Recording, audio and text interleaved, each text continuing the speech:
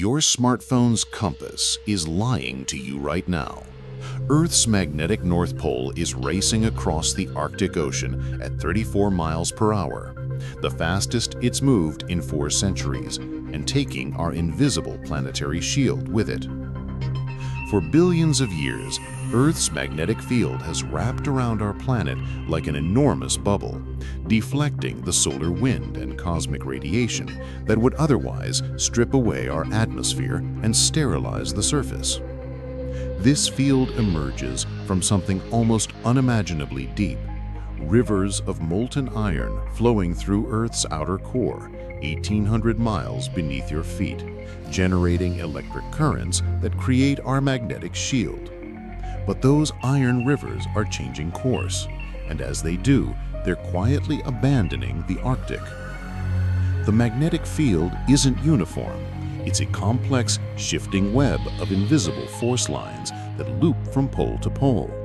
In recent decades, scientists have watched these field lines weaken dramatically over the Arctic and parts of the Atlantic.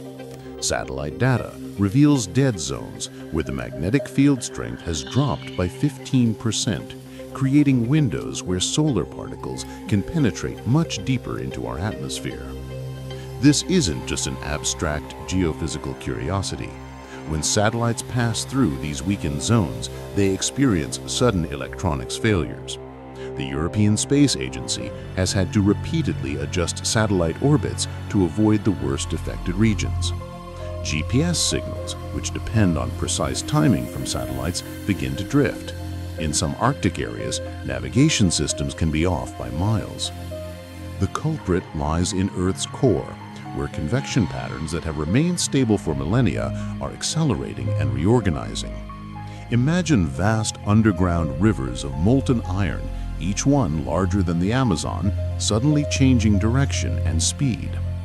These flows generate the magnetic field through a process called the Geodynamo, essentially Earth operating as a massive, self-sustaining electromagnet. Recent seismic studies suggest these core flows are moving faster than they have in thousands of years.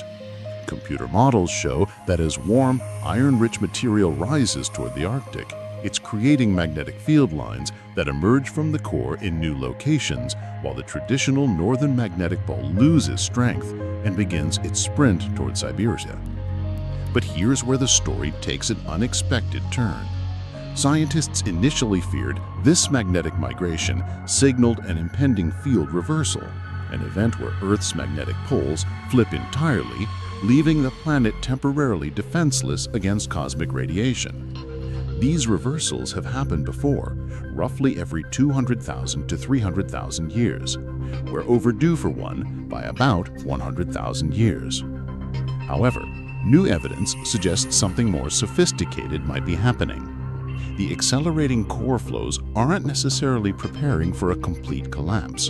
Instead, they appear to be redistributing magnetic field strength, weakening it in some regions while reinforcing it in others. It's as if Earth's magnetic field is reorganizing itself to maintain overall stability. A planetary-scale immune response preventing total system failure. Think of it like a stressed electrical grid automatically rerouting power when certain lines fail. The magnetic field may be sacrificing the Arctic to preserve global coverage. This could explain why, despite dramatic regional changes, Earth's overall magnetic field strength hasn't collapsed entirely. The timeline of these changes is accelerating.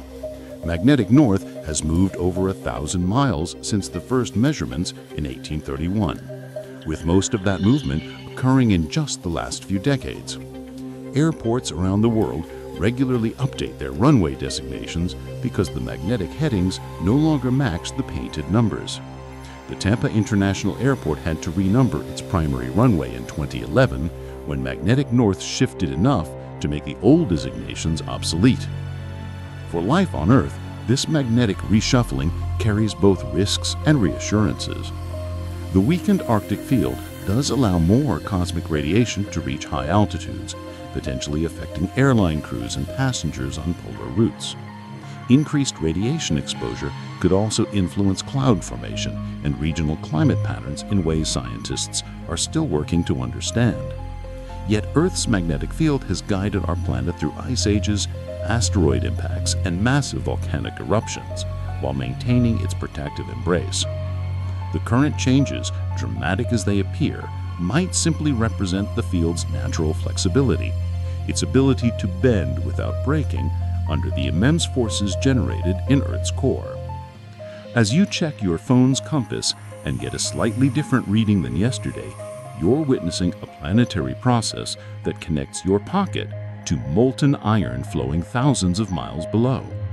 Earth's magnetic field isn't just protecting us from space weather, it's actively reinventing itself, ensuring that protection continues even as the invisible architecture of our planet transforms around us.